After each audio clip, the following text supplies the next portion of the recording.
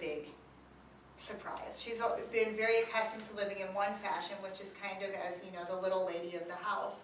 And she's moving north with the family that used to work in their house to get farm work, so that her mom and herself can support themselves now that their land and their income is gone. And they're trying to sneak away from the uncle who has a considerable amount of pull in the town and wouldn't want them leaving. So they're forced to immigrate illegally, despite the fact that you know, both families are together. So they're basically in the position of sneaking across the border 80 years ago. And here is where they're still traveling from, traveling up towards the border before they actually cross the border. But Esperanza is getting her eyes open to the fact that not everybody is used to living in the manner that she's accustomed to on her ranch. The locomotive arrived, pulling a line of cars and hissing and spewing steam.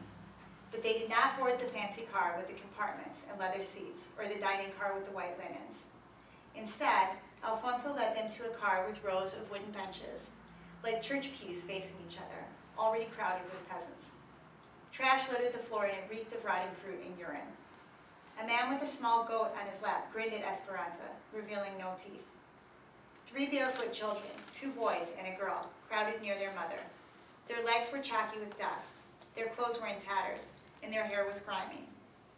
An old, frail beggar woman pushed them to the back of the car, clutching a picture of Our Lady of Guadalupe. Her hand was outstretched for alms. Esperanza had never been so close to so many peasants before. When she went to school, all of her friends were like her. When she went to town, she was escorted and hurried around any beggars. And the peasants always kept their distance. That was simply the way it was. She couldn't help but wonder if they would steal her things. "Mama," said Esperanza, stopping in the doorway, "cannot travel in this car. It is not clean, and the people do not look trustworthy." Esperanza saw Miguel frown as he edged around her to sit down.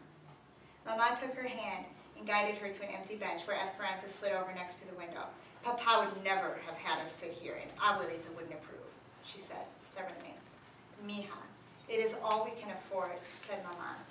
"We must make do. It is not easy for me either.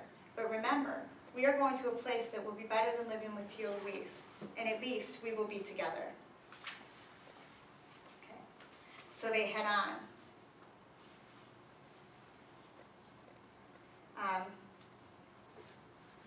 The family that Esperanza and her mother are traveling north with have a son that's her same age, whose name is Miguel. And in this part, Esperanza is talking a little bit with Miguel about what their plans are for once they're living in the United States. "When I get to California, I'm going to work for the railroad," said Miguel, looking anxiously towards the horizon. They had spread pieces of brown paper in their laps and were eating pepinos, cucumbers sprinkled with salt and ground chiles. "I'm thirsty. Are they selling juice in the other car?" asked Esperanza. "I would have worked at the railroad in Mexico," continued Miguel, as if Esperanza had not tried to change the subject. "But it is not easy to get a job in Mexico. You need una palanca, a lever, to get a job at the railroad. I had no connections, but your father did. Since I was a small boy, he gave me his word that he would help me. And he would have kept his promise. He always kept his promises to me." At the mention of Papa, Esperanza felt that sinking feeling again. She looked at Miguel. He quickly turned his head away from her and looked hard out the window, but she saw that his eyes were damp. She had never thought about how much her Papa must have meant to Miguel. It dawned on her that even though Miguel was a servant, Papa might have thought of him as the son he never had. But Papa's influence was gone. What would happen to Miguel's dream now? "And in the United States?" she asked quietly. "I hear that in the United States you do not need una palanca, that even the poorest man can become rich if he works hard enough." Which is an idea that really still resonates today. And that's one of the things that I really enjoy doing when I read this book with my students, is talking about how much has immigration changed or hasn't changed in the past 80 years, and the reasons for immigration. Have they changed? And has the difference in opportunity changed? Also the immigration experience. you know, we find that in some ways it has, and in some ways it hasn't, as you might expect. Okay, let's see.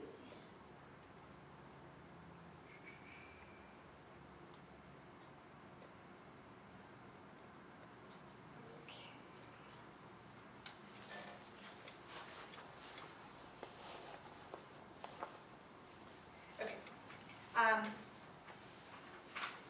And this book also gets largely into the beginning of unionizing farm workers, kind of at the early phases, and especially how bad the working conditions were that led to the beginnings of unionization.